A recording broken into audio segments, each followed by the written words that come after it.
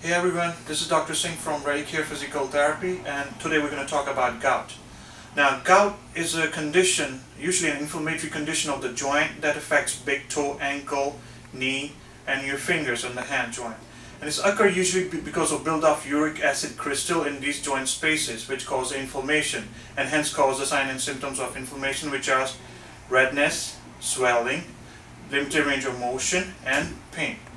So the way physical therapy helps in relieving those symptoms is we can work on your pain. We reduce the pain by use of ice, cryotherapy, or electrical stimulation.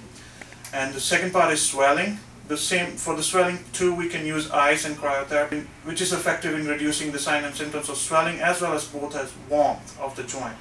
The third thing the physical therapy helps in reducing the signs and symptoms is through range of motion exercises. Because of your stiffness, your joint is not moving properly. You should be moving it more properly using active range of motion exercises, passive range of motion exercises, and stretching, which actually relieves the tension in the joint and hence is very helpful.